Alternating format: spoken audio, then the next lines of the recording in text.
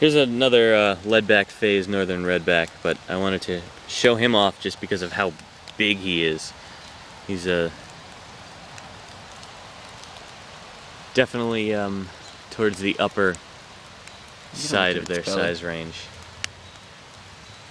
It's probably, I guess at this point, probably a gravid female at this time of the year. So that's what I thought I saw on its belly when it flipped over the first time.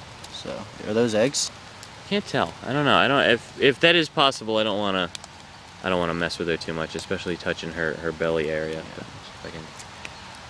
Nope. I guess we should probably let her go. Did you find her under the pants log? Yep. There's always something under the pants log. Yeah.